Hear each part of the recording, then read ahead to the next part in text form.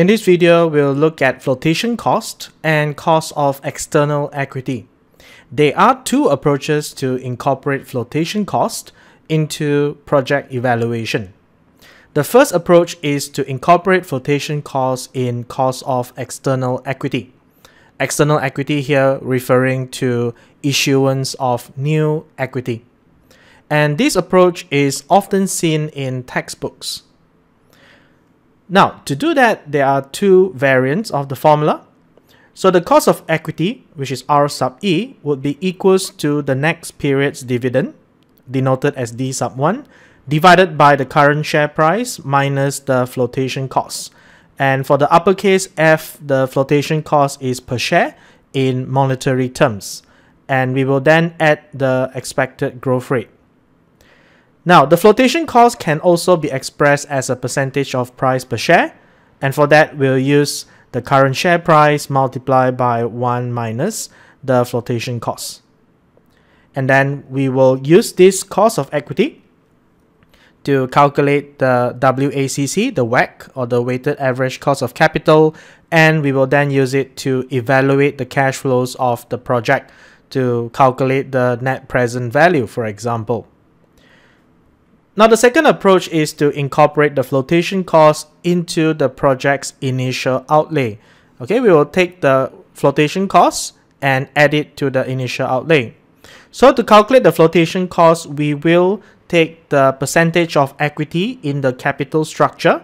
So that's equity over debt plus equity. Okay, or you may be given the target capital structure. Then we'll multiply it to the project's initial outlay. And we'll multiply it to the flotation cost, which is in percentage, okay, also given here as the lowercase f. For the cost of equity, we will use the same formula as the cost of internally generated equity, where we will leave out the flotation costs. So we'll just take D1 over P0, the expected dividend yield, plus the expected growth rate, or the expected capital appreciation. Now, approach 2 is the recommended approach, but most of the time, approach 1 is more common. Now, why is that the case? Why don't we use the recommended approach? Why do people tend to use approach number 1? So, of course, it's difficult to identify specific project financing. In other words, it's hard to pinpoint how much equity is going to be raised specifically for each project. Okay, especially when the company has many projects, it would be very cumbersome. Hence why approach 1 is more convenient. And of course, the second reason is when we use approach 1, it will demonstrate how the cost of equity changes when the company exhausts their internally generated funds or retained earnings, and they switch over to externally generated external equity.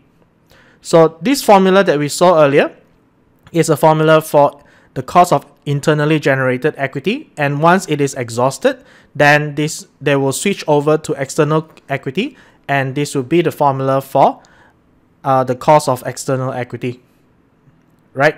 So, but just take note here that we use the same formula as the cost of internally generated equity because the flotation cost would have been incorporated into the project's initial outlay. Now, let's see how the flotation costs can be incorporated into project evaluation based on the two approaches.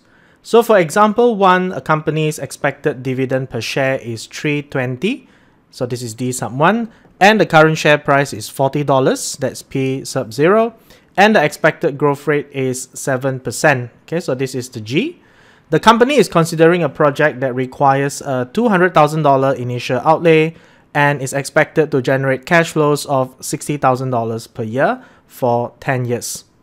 New equity will be issued at a flotation cost of 10%. This is the value of F. Okay, and the 10% is based on the issuance amount, and the company has a target capital structure of 70% equity and 30% debt.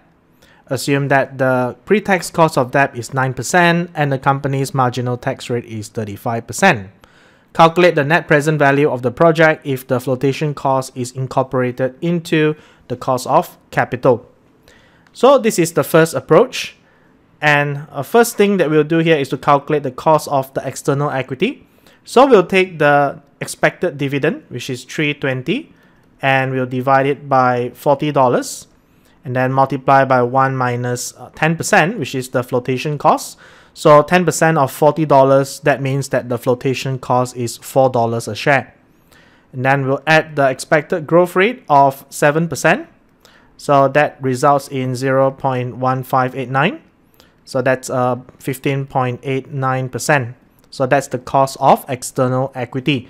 Okay, here we incorporate the flotation cost into the cost of equity.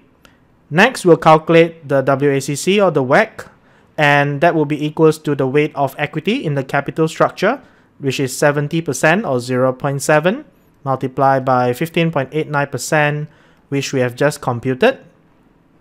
And the weight of debt is 30% times the pre-tax cost of debt, 9%, multiplied by 1 minus 0.35, the marginal tax rate. And that will be equals to 12.878%.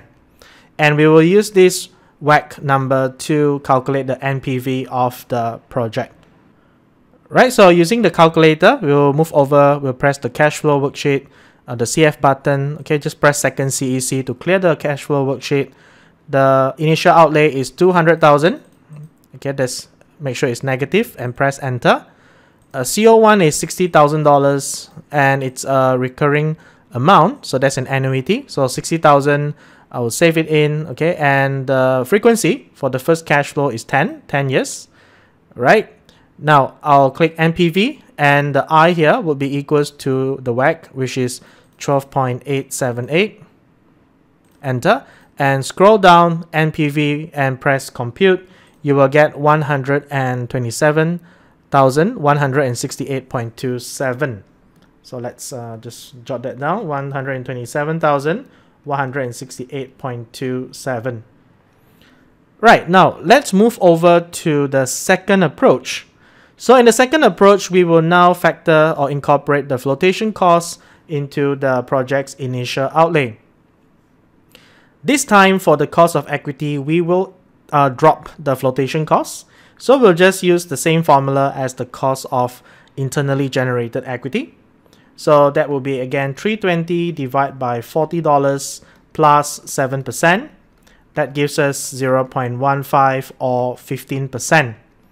So of course this would be lower compared to the previous approach. Okay, here the 15.89%, the additional increment here is to factor in the flotation cost of new equity. Now for the WACC, we will take 0.7, 70% times 15% plus 0.3 times 9% times 1 minus 0.35. And that will be equals to 12.255%. The flotation cost is based on the percentage of equity used for that particular project. So here it's identified as 70% equity. So for this entire amount, we can just take 0.7.